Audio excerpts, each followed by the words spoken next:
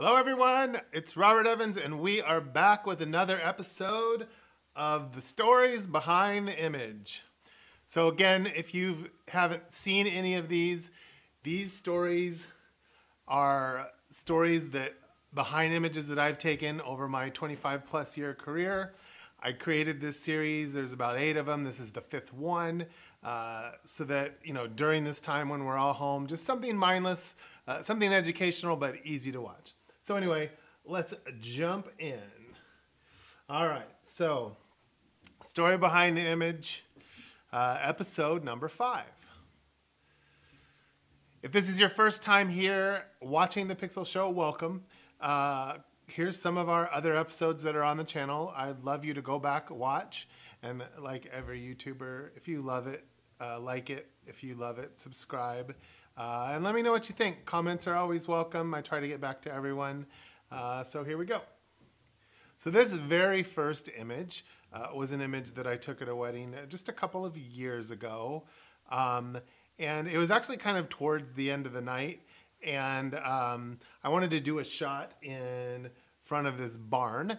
So I put the couple back by the barn and I took a few standard pictures, if you will, of the couple looking. And I said, hey, you guys, why don't you dance or do something that you want to do? And so the two of them, like literally they were closer to the barn and they kept walking towards me. So as they walked towards me, they danced and it was just really cute. It was spontaneous other than the initial of me asking them to dance. And this is the image that I got from it. Really great image that I was happy with. So not a dramatic story, but I think a lesson there for those of you that shoot weddings.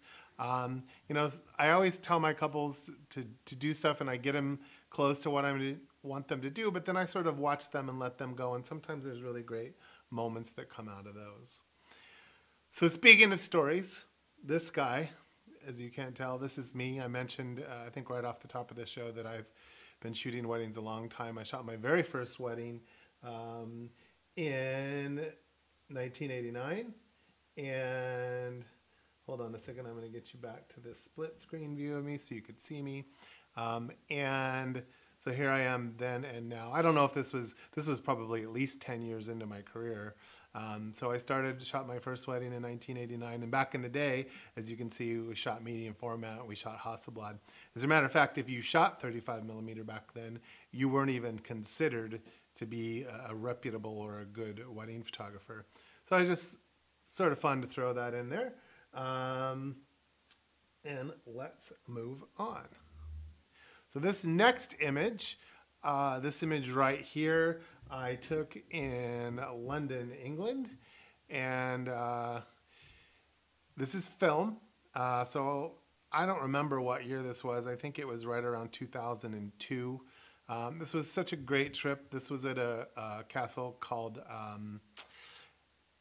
Castle Ashby in Northampton, England. It looks very much like the castle for the show. Why am I blanking on that show? The super popular PBS show. Anyway, the castle looked like that. And I had a really great bride and groom. It was only about 20, 30 guests. It was on Valentine's Day. The interesting story with this is a little bit of a backstory. And I'll try to keep it short, is that I had a client that was actually wanting, my studio was in LA, I had a studio in the Valley, and there was a client that was wanting to hire me for a Beverly Hills hotel wedding.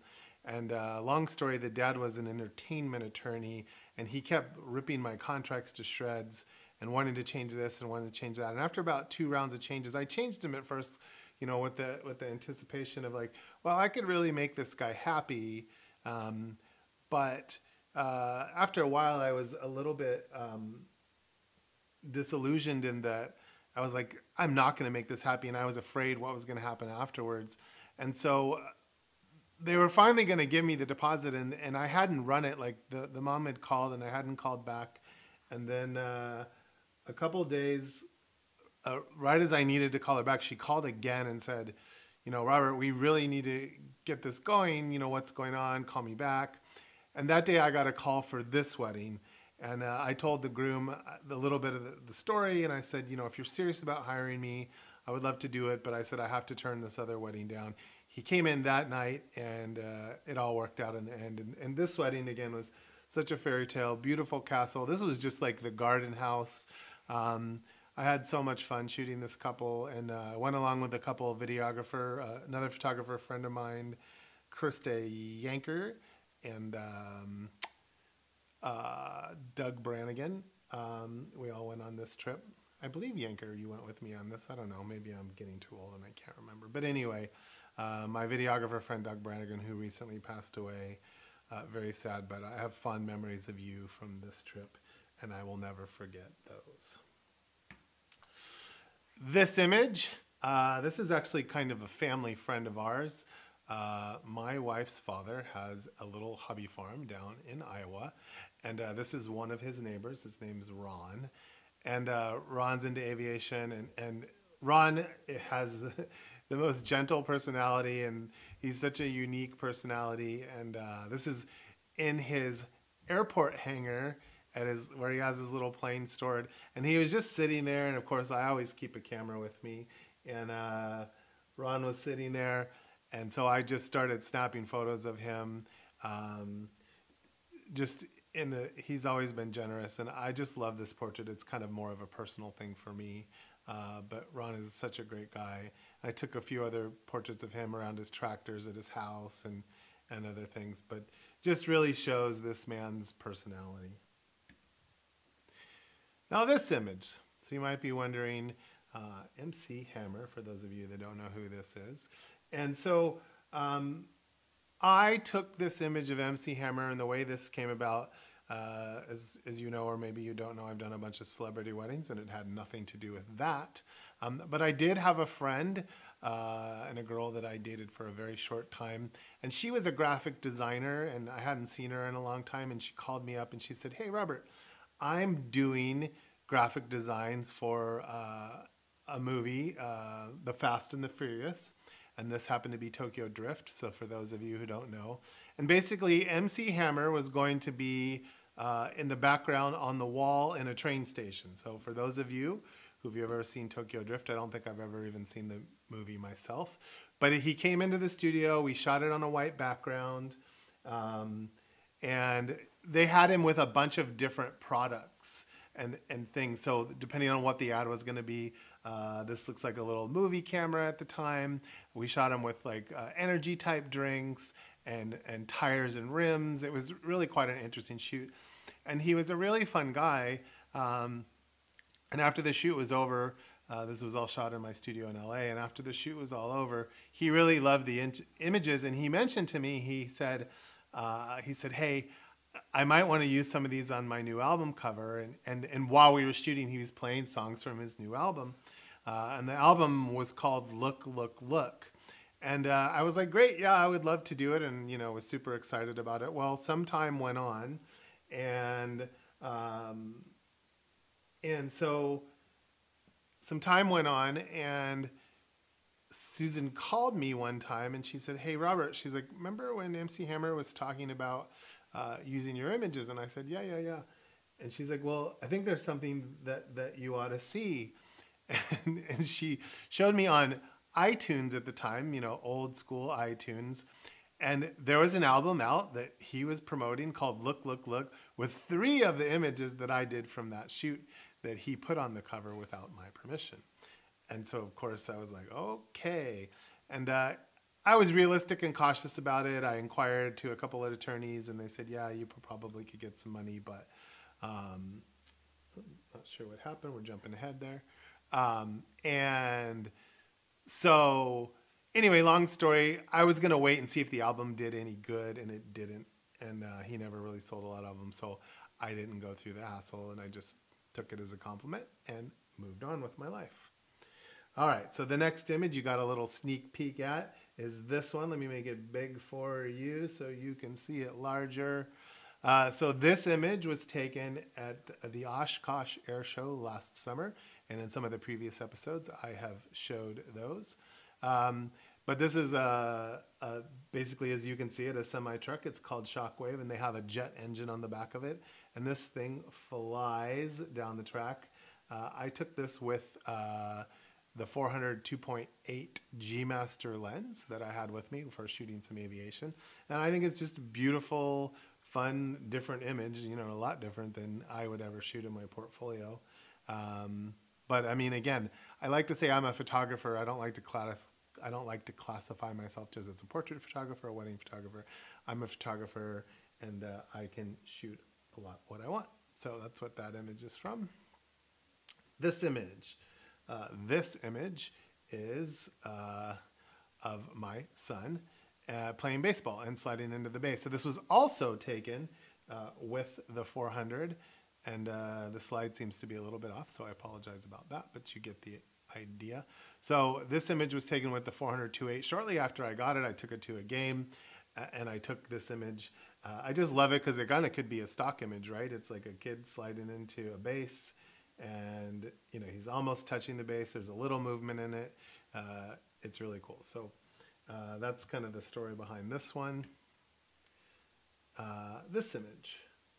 So let's go back to big so you can see it big. This image I took at a destination wedding that I was shooting down in Mexico. This was at the Four Seasons in Punta Mita. And it was actually the night of the rehearsal dinner. And so I was down on the beach down below shooting the rehearsal dinner. And there was this hill that was just above where we were doing the rehearsal dinner. And at the Four Seasons, they had one table up there, and you could reserve that table and they'd serve you a meal. So it's like just you by yourself and a waiter, and the waiter would walk across this long distance, you know, and bring your food. And we got this amazing sunset. I mean, the whole sky was orange that night. And so I shot this picture of this couple who I have no idea who they are. But I've always loved this image. You know, I wish, of course, that I could have got them toasting maybe. You know, you always think shoulda, coulda, woulda, but that never happened. I kind of kept an eye on them, but of course I also had a party to shoot. So this image, so this was shot right around 2014, 2015, I think, the 2015 season. I got on the field at a Minnesota Vikings game here in Minnesota before they had moved into US Bank Stadium. So they were playing at TFC at the college at the University of Minnesota. And so I was fairly new to Minnesota at that time. And I was going outside to shoot this game. And this happened to be, I think, the 7th coldest game that they'd ever played. It was like -3, -4 outside the whole game. And I'd never spent that much time outside. And the other story behind this image is this image.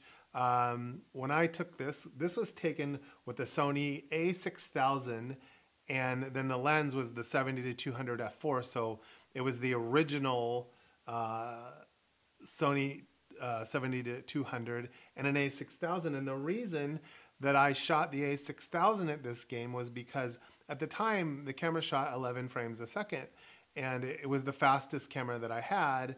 And it took amazing photos, and I used it. So I was using this camera to shoot sports for my kids and stuff.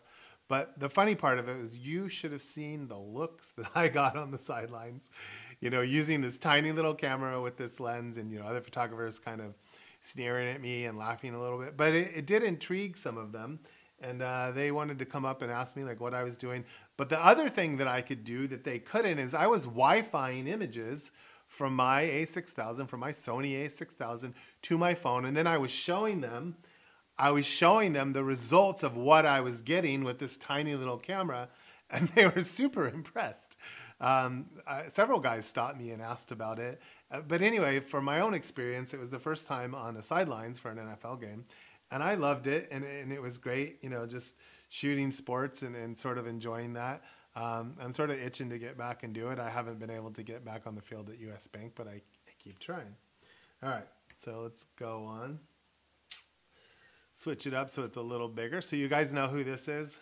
Anybody? So this is Fred Willard, and he's a character actor, and he's been in a lot of things, in a lot of movies. And back when I was in LA and I had my studio in LA, I used to shoot a lot of kind of these style of shoots for a little local paper called the Universal's, the Studio City Sun, the Encino Sun, the Sherman Oaks Sun. So it was a little local community newspaper. And they would give me all, I did a lot of like B and C celebrity stuff. And I'd get these like fun little assignments. And the best part about this was that I could do whatever I wanted. They never gave me any guidelines. They said, just go shoot the person. So this was in Fred Willard's home, and he and I had fun together. And I saw that portrait. He was kind of sitting there anyway. And then I saw the magnifying glass, and I said, hey, pick up the magnifying glass. And so I framed it and did the composition so that it was sort of him and he was playing with the magnifying glass. And then I put the other portrait behind him, which I believe that's from a movie. Which one, I don't know. If you know, put it in the comments. And so it was fun. I got to shoot all sorts of people, like between Fred Willard, I shot Danny Bonaducci that used to be on the Partridge Family. Hector Elizondo, I shot him on set at Princess Bride, I think, at Universal. I think that's the movie he was shooting. The dad from Malcolm in the Middle. What am I thinking? He's a famous actor too. But, with him, he has a slide in his backyard. I can't even think today. And anyway, we got to go down his slide on the wire, and it was fun. I got to do all sorts of fun stuff. So it kind of reminds me of those days. So this image, get it back big for you again. This image, I have a few portrait clients that live in different places. This is in Northern California. And for several years, I've done her kids' portraits. These are triplets. It's 2 boys and a girl. And this was an area that we would go to. And I really just thought this really showed their personalities. I know you don't see their faces. But what I loved about it, of course, is the depth of the scenery, the light, and all of them carrying sticks. And really, when you do portraits like this, and some of my other clients that I do this for, you basically are chasing the kids around and trying to make something work. So I always say photography is a little bit of luck and a little bit of skill. And so here, I think you have to have the vision. But then, we got lucky with just their body positionings, the light. Of course, I chose the composition. But this is kind of one of the cooler portraits I think of kids that I've done where you actually don't see their faces. This image I shot last summer at a job that I was doing. I was hired to do a job on Mackinac Island, which is in Michigan. It's where Lake Superior and Huron touch, I believe. It's a little island. The cool thing about this island is that there are no cars allowed on the island, so it's horse and carriage and bicycles everywhere. And this particular image was taken at the restaurant. It's called The Woods, and The Woods is part of the big hotel that's on the island. And what this was actually the story that I heard. It was the playhouse that the guy who built the hotel back in the day, it was for his kids. So this little bowling alley was created for his children, and it's just off the bar. So when you go in there, you can pick up these balls and do that. And this guy was bowling, and I just liked it. I slowed down the shutter speed a little bit so I could get a little movement. You sort of see the twist of his body, but I love that his foot's still. The ball is more or less still. You see it. You can see the pins over his head. I believe I shot this with a 24-1.4 G Master lens. And I think the movement in this shot really, really makes a difference in the shot as opposed to if I just snapped a picture of him bowling. And I made it black and white because I really thought it fit the environment better. The walls were a very pretty lime green. Okay, so this image was an image. This was on my very, very first trip to Europe. I went to Europe on my own. I want to say it was right around 1994. I had just started Robert Evans Studios, and I'd had my business open for just shy of a year, and then I was going to take off for 2 weeks and go to Sweden. But this was shot in Sweden, and in an area of Sweden called Gamla Stan, which is like the oldest part of Sweden. And I love this because it was, these probably middle school aged children watching this older gentleman play the violin. And these kids today, who knows, maybe some of them will watch this show and see themselves in this image. But these kids, this is 20 plus years later. And I just love it because I love that they're all sort of enthralled with him and paying attention. And the other thing that's amazing, notice, like back then, no cell phones, so they're actually engaged and watching what's going on and feeling and experiencing the music instead of worried about taking pictures and putting it up on social media. So social media is great for some things, but I think this image right here really helps you go back to those times. And, I think it really makes you think and wonder. And I think that's the great thing about photography, is that I can look at an image, you can look at an image, and even if you weren't there, you can pretend or put whatever memory or think whatever you think, oh, what was going on in those kids' mind, what song was he playing, all those things. So that's the really great thing about a photograph.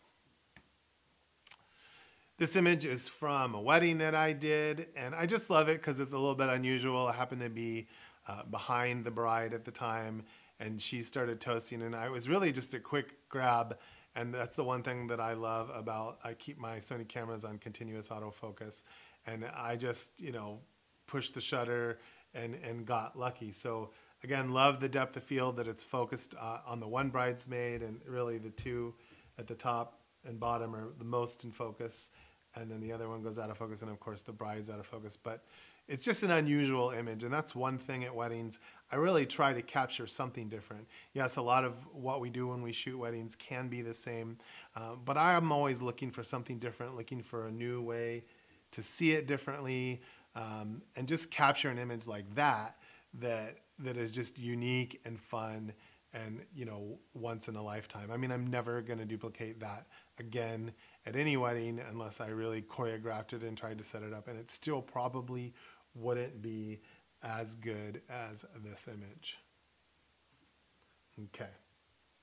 And the last image, if you're still here, thank you so much for hanging around.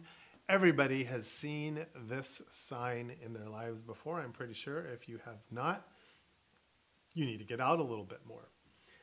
So the story behind this image, back right around, it was in 94, kind of around that time too, right around the time I started my own business. Again, I was still shooting Hasselblad. I did not switch to digital until 2003. And I rented a fisheye lens for the Hasselblad because there was a downtown shot that I was sort of eyeing that I wanted to shoot. And I got the permission, and I got on the building, and I shot a shot of downtown LA. But then I had this other vision that I wanted to climb all the way up to the Hollywood sign and use a fisheye lens and distort it and take a picture of the Hollywood sign that no one's ever seen before. Yes, we've all seen images, but I bet you've never seen a shot like this. So as you see, I climbed up there and I got my image. But the story behind this is that because I went up there, I got a trespassing ticket for going up to the Hollywood sign, because we drove up as far as we could, but there's signs everywhere that say no trespassing. But of course I ignored them because I wanted to get my picture. And so there's cameras up there. So I could actually hear recordings going off, say, please go down the hill, the rangers are waiting for you, and you are trespassing. And I was like, yeah, no one's going to be down there. But yes, they were. And I did get a ticket for trespassing. And one of my good high school friends was with me, Brett. And at the time, Brett was trying to become a fireman, which he is today, with without any help from me, but he was so worried that this was going to ruin his chance to become a fireman. And it did not, the long story, but we ended up going to court, and luckily enough, like, our names never came up on the day of court. And then the guy in the court said, well, that's not so easy. You're going to have to go upstairs and speak to the district attorney.